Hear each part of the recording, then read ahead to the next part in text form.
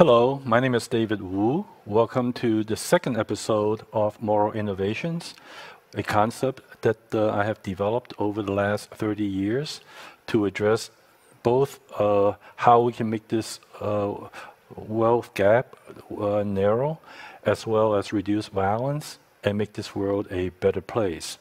This is the second episode. Please look for the first episode and watch it before you watch this one.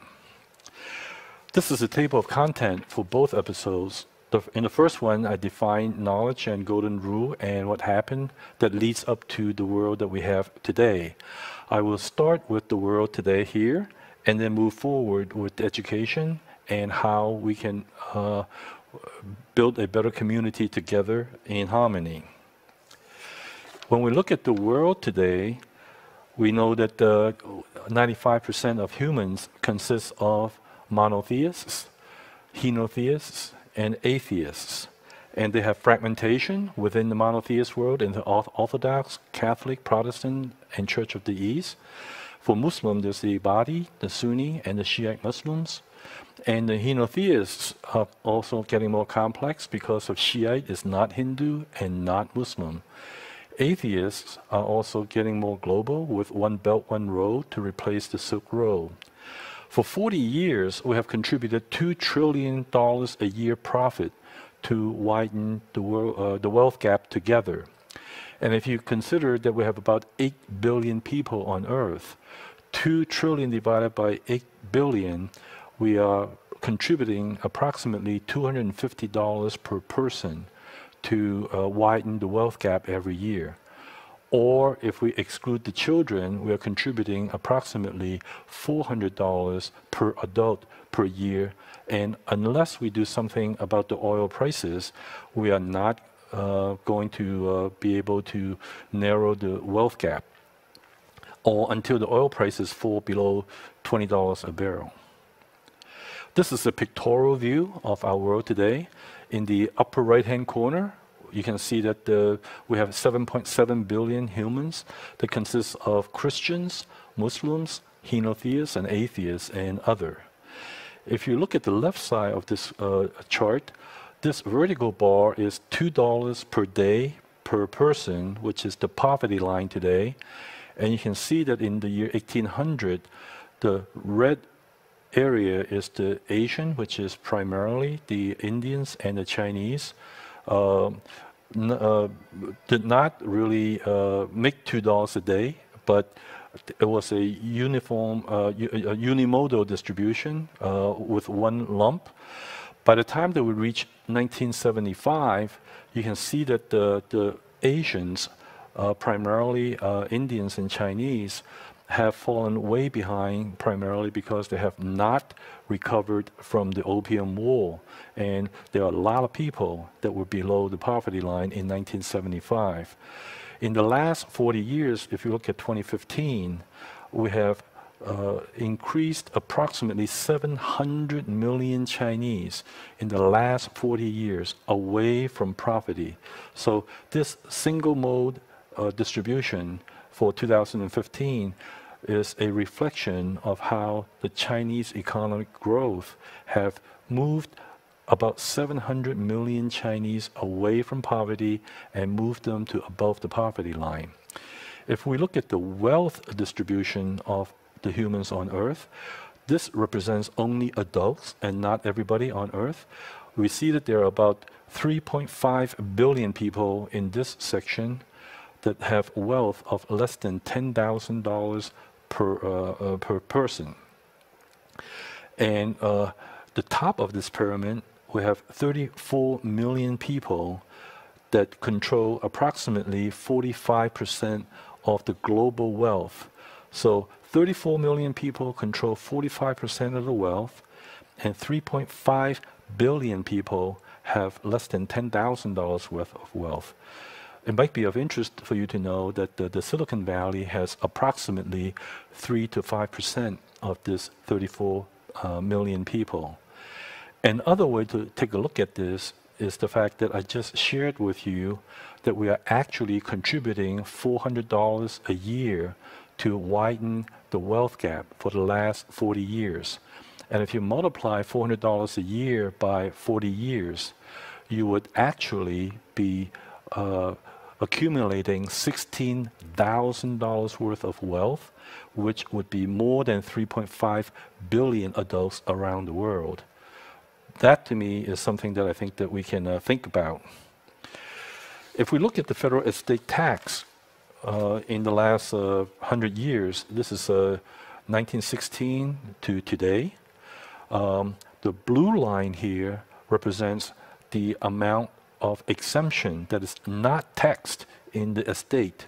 And if we focus on the years 1976, $90,000 worth of estate value is not subject to tax. And if you look at the green line, which is the top rate of the estate tax, it was at 77%. But if you extend the green line for the rate and the blue line for the exemption, you'll see that in the year 2018, there's $11.18 million per person that they can exclude from estate tax, while the green line shows the rate, the top rate, has declined from 77% to 40%. So by increasing the amount that is not subject to tax and decreasing the top rate of the tax, naturally and clearly increases the wealth gap within the United States. What is the change agent for making the wealth gap or decreasing violence? Hope is a very, very strong and powerful agent for change. And hope can be delivered through faith, but it relies on trust, which can be addictive without truths. Hope can also be delivered through science, which is closer to truth, and relies on facts or intuition to confirm, which also requires some intuition and beliefs. So they go hand in hand, and we need to make change happen through hope, keeping in mind that if we do not have hope, we lose rationality.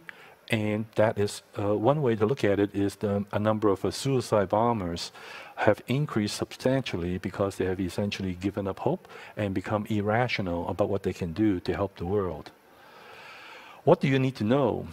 You need to know your community, your employer, industry, church, family, schoolmates, teammates, and you need to create your own knowledge in order to thrive in this world, and you have to work hard to add knowledge with skills. And we are familiar with Malcolm Gladwell's concept of 10,000 hours before you can pick up a skill. Another thing that you could do is to expand the community that you are in by speaking multiple languages so that you can learn from other communities that speak a different language. And if you expand the world that you can participate in, you would have more things that you can develop your passion with. Now, you have to focus on global attributes if you want to seek long-term wins, which is what Moral Innovation is about. Or you can focus on local attributes if you're looking for shorter-term wins within your lifetime. And you have to listen until you understand your community and then keep the golden rule in mind as you take action, which is absolutely critical. This is a pictorial illustration of what we have just presented. This is Malcolm Gladwell's words on what the 10,000 hours is about. This is the 10,000 hour rule applied to music.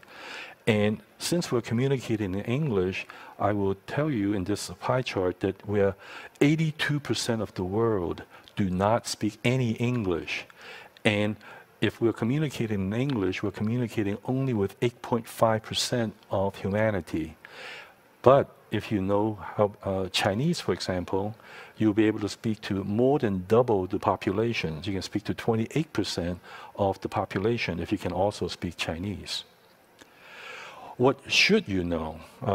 You need to seek knowledge by confirming your beliefs. These are some examples that is important to me and what I have learned, and you need to pick your own examples which would formulate the foundation for your knowledge. I picked the ones about how in the year 1823, in a single Supreme Court case, every single Caucasian European explorer became landowners, and every single Native American became tenants in North America. And Amherst, which is the namesake for a Massachusetts town, a famous Massachusetts town, as well as a campus for the University of Massachusetts, was believed to be responsible for the first chemical warfare in North America when he distributed blankets infested with smallpox. And there's other examples in here that I'll illustrate with you. So we should not accept what we watch and read. We need to evaluate and verify. This is a pictorial illustration of the last slide. If you want to know more about how the discovery doctrine that converts the land to Caucasians and make Native Americans tenants, this is a good a book, not the only book.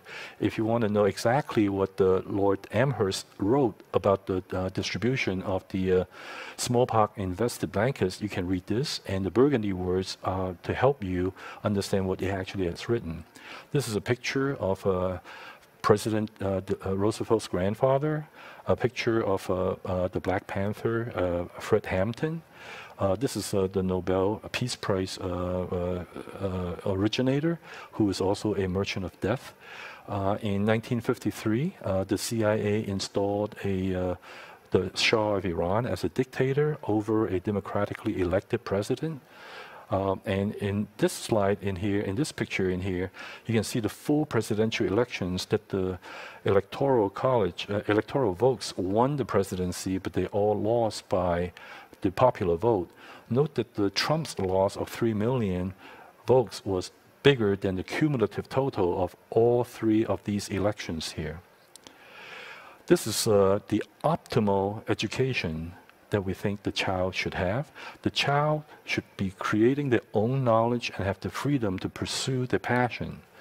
The student rely on the schools and parents and maybe church and faith to teach them both the beliefs through morality as well as the hard skills like math and arts and science through innovation, so that the child can pursue their passion going forward and realize their potential. And that way they will gain their freedom.